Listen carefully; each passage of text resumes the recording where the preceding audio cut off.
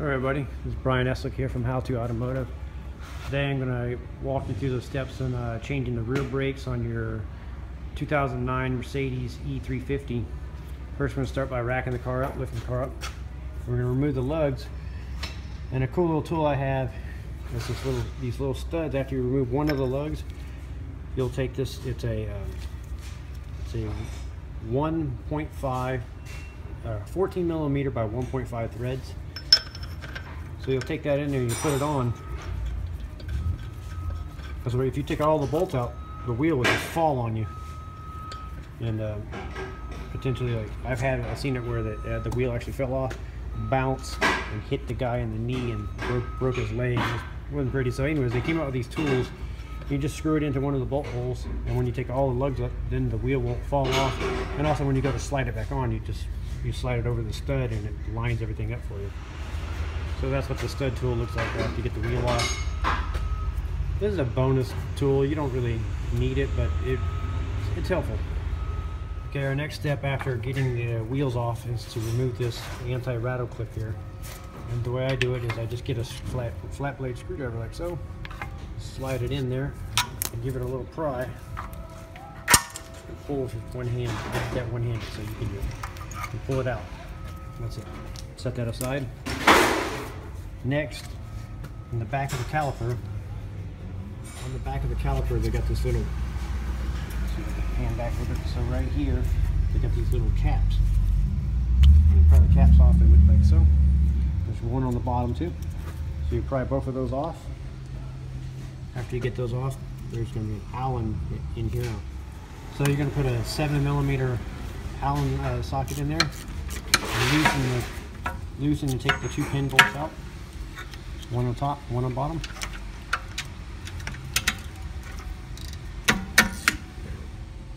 So when you pull the two pins out from here, they're going to look like this.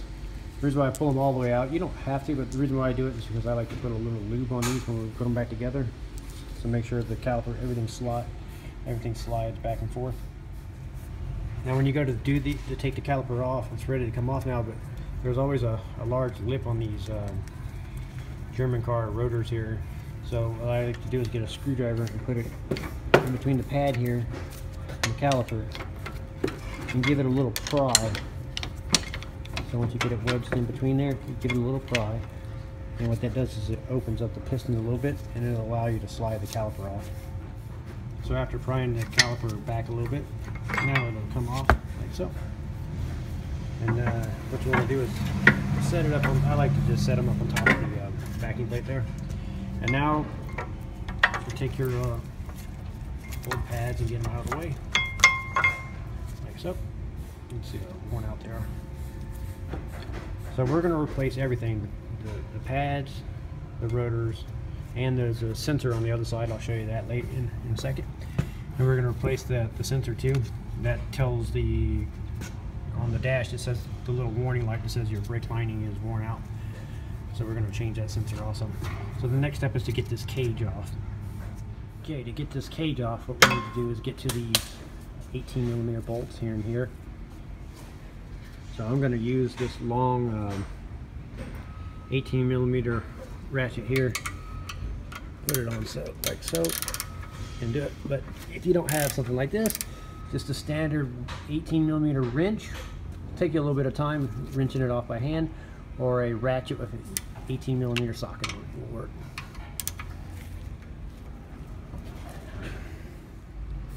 So after removing the bolts, this is what the cage looks like. We'll just set that aside for now.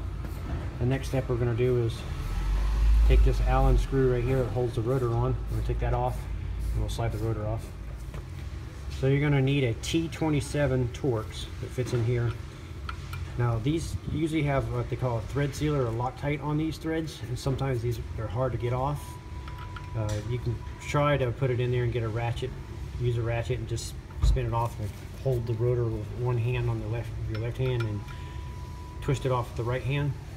But if it's snug, or if it feels like it's going to strip or round out the head here, what I recommend you use is a tool like this. It's called an impact hammer or screwdriver. So what you do is you put your socket on the end, whatever bit you need, In this case, it's a T27. So you put it in there, and you would twist it to the left, and then at the same time as you're twisting, you would strike the end of it with a hammer. And what that does is it jolts this and it turns it at the same time, and it allows it to break free.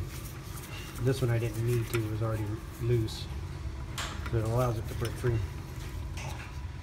Now that you got the screw out, still it's most likely it's going to be stuck on there, so you can see the little bit of rust on the HUD. It won't come off. Well, what you do is you get you a big hammer. This one happens to be a little shorty sledgehammer. Just any pretty large hammer, and you'll strike it right about there. Trying to be careful and not to hit the hub. So you'll strike right about there a couple times, and that'll pop it free, and you'll be able to slide the rotor off. So after striking it 4 or 5 times, it popped the rotor free, as you can see. Now you can slide it off. Okay, at this point, before we proceed to continue the brake job, what we want to do is we want to check our emergency brake linings here. And on this particular car, they're looking pretty good shape and nice wear, so there's no issues here. So next we're going to do is put the new rotor on. So I'm waiting on rotors to get here still, so I thought I would show you how we compress the piston back into the caliper. So this is one way you would get a C-clamp like so, and leave your old pad on there like that, and then twist it in until it bottoms out. That's one way.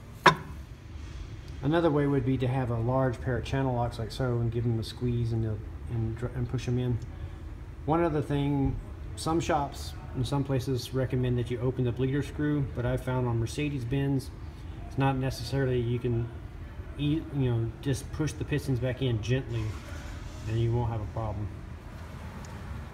But if you open the bleeder screw to push the pistons in, you'll have to bleed the brakes afterwards. If you just push the pistons in without opening the bleeder screw, you won't have to bleed the brakes afterwards. All you have to do is pump the brake pedal, and that'll reseat the pads. So the next step we're going to do on the passenger side here, there is the sensor I told you about, and it mounts right here in this little perch. And all you have to do is grab it with your hands and wiggle it out. So once you wiggle it out, it'll look like that. Then all you do is take your old brake pad and remove it from the caliper by pulling it out with your hand. And as you can see, the sensor is mounted to the brake pad itself. But it doesn't come mounted. You have to. The new one will push into the new pad. It'll come with the new sensor and push it in. So you take that and set it aside. Now we're going to put our rotors back on and the cage back on. Okay, after matching your rotors up, before you put them on, you want to spray them down with a chemical called brake clean.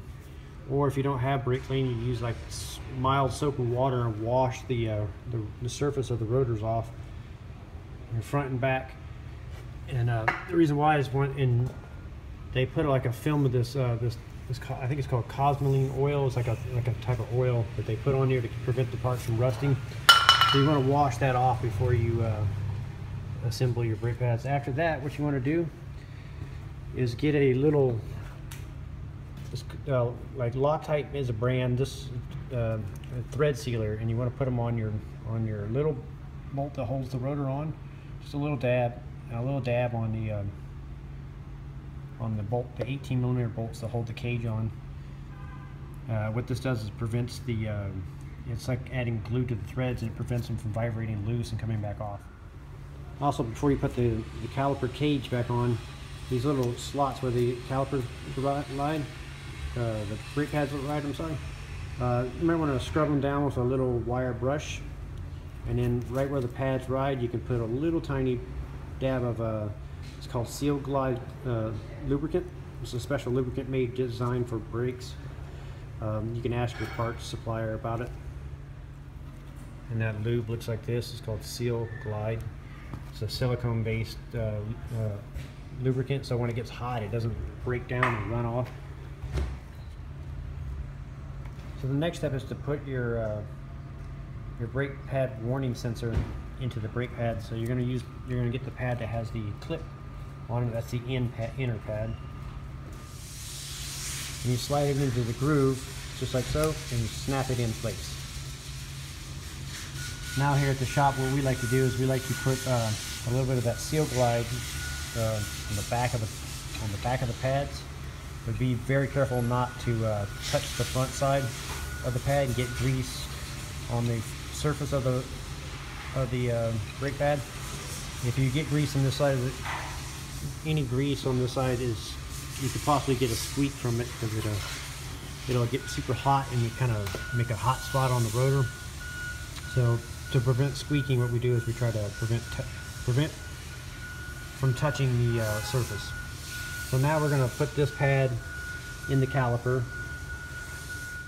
So you're going to poke the sensor through the big hole and then push those clips into the piston like so. Next you'll take your outer pad, put it on the cage like so, and put a thin layer of seal glide grease on it.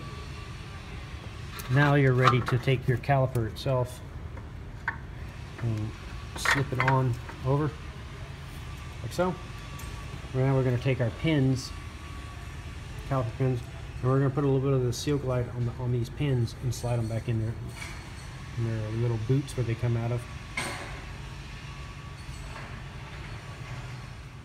So what I like to do is put the caliper on and put the pins in and kind of push them in with your fingers until you feel them go in the holes where they mount inside. And then you take your 7mm 7mm Allen here and tighten them up so they're snug. Okay, after the Allens are tight, the next step is to take the sensor wire here and put it in where it belongs, in the little holder, sensor holder here, the connector, and push it in. And that's it. Then we have one more step, is to put our anti-rattle clip back on. See if I can do it one-handed here for you guys. The way I do it is I hook the little ears on the outside like so, and I just push and rotate it in just like that. And just make sure that it catches here and here. And give it a little pull like that, make sure it doesn't pop back off. Next we're going to put the wheel on and torque the wheel down. Actually, before we put the wheel on, we're going to put our little caps back on the dust caps. That keeps dirt from getting inside the pins where it slides, so put those back on. Now we're going to put the wheel on and torque it down. To do that, I'm going to use my little tool. So I'm going to slide that in like so. Thread it in like so. And then we'll slide the wheel over the stud and then put the lug nuts back on. So now that the wheel's on, then you can just put your lug nuts in your like so, and start them really easily. It's a pretty cool little tool. And you start all the lug nuts, tighten those down. Once you get those tightened down, then you can just remove the stud tool here and then torque your wheels. And that's how you do the rear brakes on your 2009 Mercedes E350. And as always, it's my pleasure to share my experience with you guys.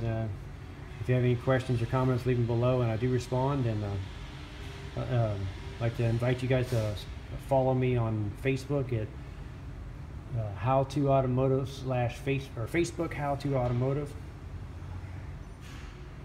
Once again, thank you for watching my videos.